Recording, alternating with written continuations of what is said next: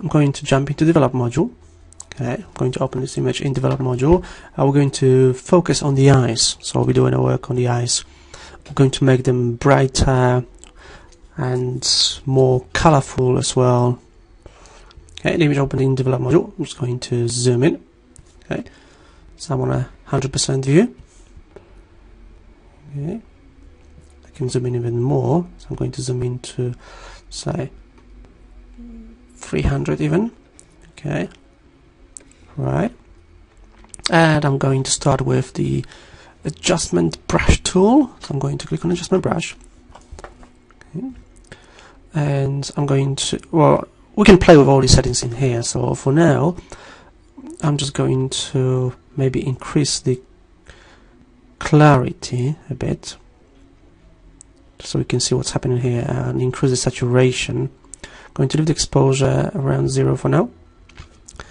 Now for the brush, in the brush section here, for the size, I'm going to make it quite small. I'll set the feather to 0. There'll be no feather around the brush.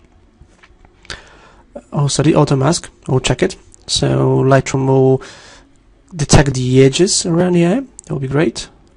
So for the size, maybe even smaller, maybe even less than 10 pixels.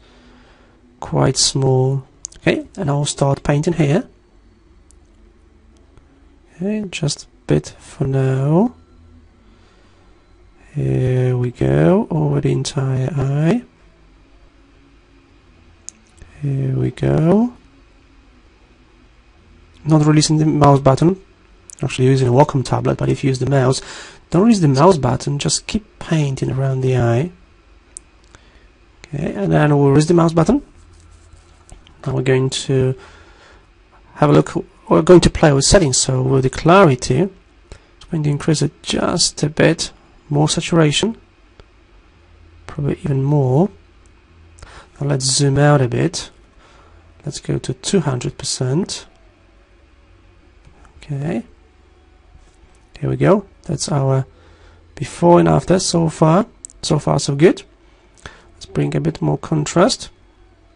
Let's bring more light. Let's overexpose it a bit, just a tad. Maybe a bit less contrast, more saturation. Okay, now the same settings I'm going to paint on the other eye. So I'm going to zoom in back to 300%. Okay, I'll press and hold the space bar to access the hand tool, and I'll move the cursor here. And I'm going to start painting on this eye. Maybe I'll make my brush just a tad smaller. Okay, and I'll start painting. We'll zoomed in very, very close, so don't worry about that. Okay, and I'm not too precise. Normally I would spend a bit more time on that and be more precise working on that. I'm going to zoom out to 100%. Okay, and even the color of the eyes changed, but you get the idea. We could lower the saturation if we wanted to. Okay, notice that I'm working on both eyes at the same time. I didn't create the new brush, so I've created the same effect for both eyes, here and here. Okay, we could even add some color here, so we could click on the color swatch and maybe bring some color. Let's say maybe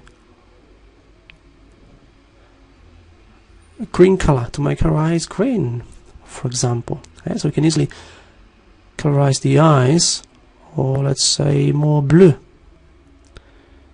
Here we go, just a lighter blue. Yeah, you get the idea. Okay, I'm just going to cancel that.